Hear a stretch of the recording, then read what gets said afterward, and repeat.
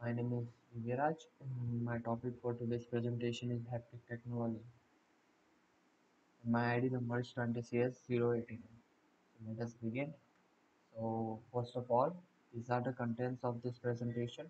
First we will see what is haptic technology, then haptic feedback or haptic information, then we will see types of feedback and types of haptic devices, actual working of the haptic technology, and lastly applications of haptic technology. So let's start. First of all, when you heard the word haptic, the first question comes to your mind is what is haptic? So it comes from the Greek verb haptasthai, which means to contact or to touch. Now, haptic technology adds the consciousness of touch and feeling to computers.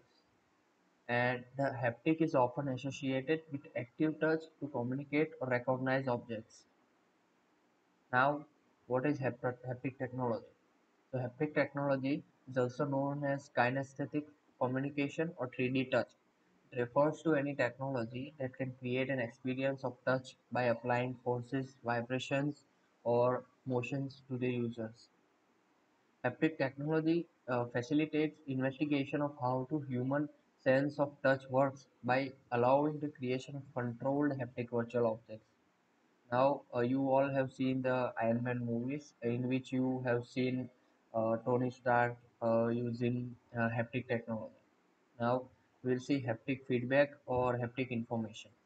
So, haptic technology is actualized through various kinds of associations with a haptic gadget, speaking with the control system. Right?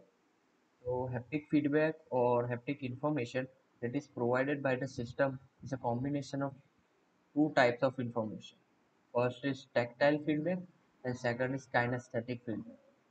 So first we will see what is tactile feedback. So it is referred as the information obtained by the sensors when it comes in contact with the skin of human body. For example, with the sense of touch. Now we will see kinesthetic feedback. So what is kinesthetic feedback? So it is a haptic technology which is related to awareness of the position and movement of the parts of the body via some sensory organs.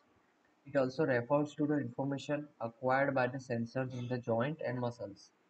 It allows a person to feel the force or the pressure or the torque exercised upon contact with the body through the receptors. Now we will see types of haptic devices. So basically there are two types of haptic devices. One is active haptic devices and second is passive haptic devices. Now first we will see what is a active haptic device. So the devices that are controlled by the computer that supply tactile or force feedback to the user through electric or a mechanical means are called active haptic devices. Now we'll see these devices are equipped with actuators that actively generates the force. For example, force feedback devices like Phantom or Cybergrass. Now we will see what is a passive haptic devices. So passive haptic devices are human controlled and these devices are equipped with passive actuators which generate torques only against its motion. For example, virtual reality, telerobotic based devices such as gloves and wearable devices, exoskeletons, etc. Now we will see how does the haptic technology work. So as you can see in this picture, first the input can be a touch or a press on the capacitive buttons on the touch screen and it will later on send it to the touch screen controller. Now the sensors sense the change in amount of force applied to the device and sends it to the processor. Now the information that is for further processed generating a waveform. It could be either in analog or digital, which acts as an input to the driver circuit, and specific instructions are given to the actuator to generate a pattern that creates a vibration. Now this feedback from actuator which is given back to the touch screen and device acts as a force feedback. Thus the user will feel a force feedback virtually, and this is how the haptic technology works. Now we will see the applications of haptic technology, that in what kind of fields or domains haptic technology is used. So first, yeah, of course, it is used in the gaming industry, uh, widely for video gaming.